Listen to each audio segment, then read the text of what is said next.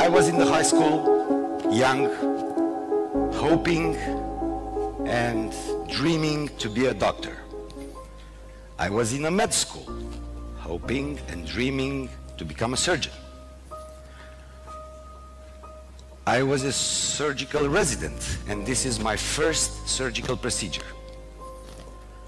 I was attending classes, going to courses, and then I got to be the teacher, teaching others how to operate.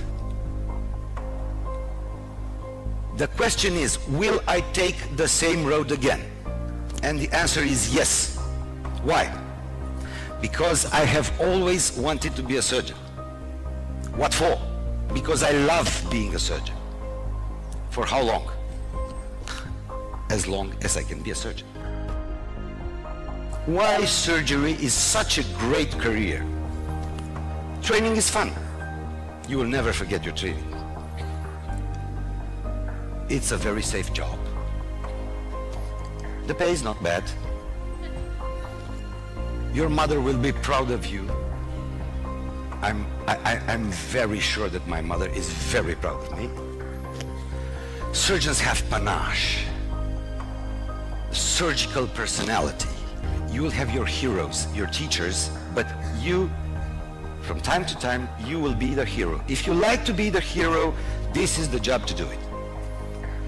There is spirituality if you want it, because every day you get in touch with people, their mind, their pain, their desire to stay alive. There is spirituality if you want it. You will change patients' lives. Remember, change, do not terminate patients' lives. Change. And patients will change your life.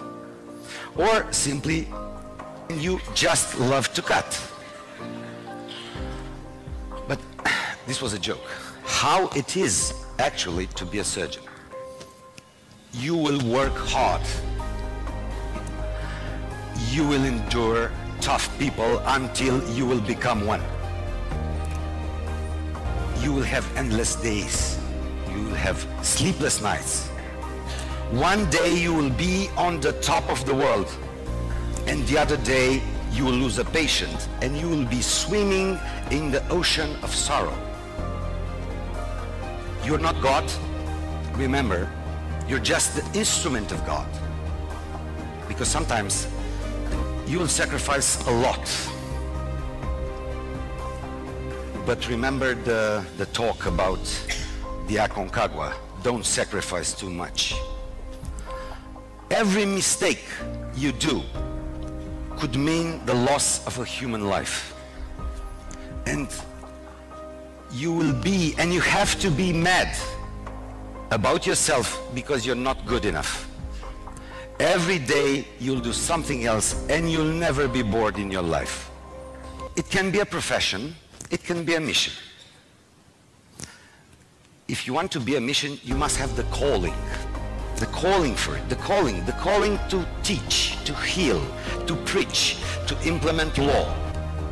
If you have the calling, you will feel it with every fiber in your body. But be very honest, brutally honest with yourself. If you don't feel it, you don't have it, or you're not in touch with your inner self. And if you don't feel it, meditate upon it. And listen to your soul. Listen what your soul tells you to do.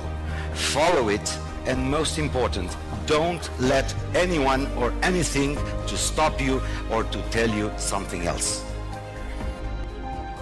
The dream you have in your heart was put there for a reason. It was sown into you as part of your life's journey. It's not a joke. It's not some vision that you might have. It was put there because it's possible.